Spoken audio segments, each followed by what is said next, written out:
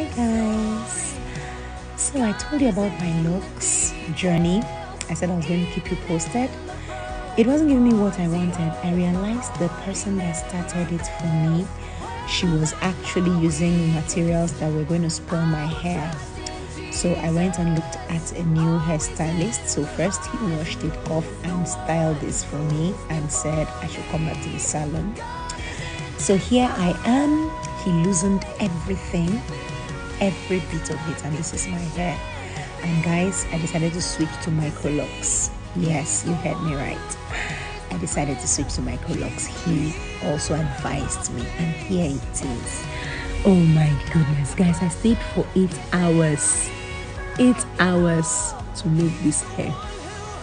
I finally locked my hair, and it's microlocs, and it's looking good already. And this is my hairstylist. His name is Jay.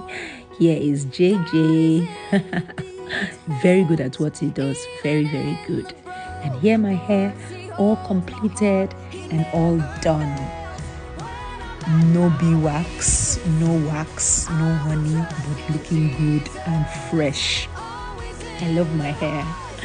So guys, I'll take you through this journey once again, and I'm sure you already love the hair because I love it. I love it. I love it.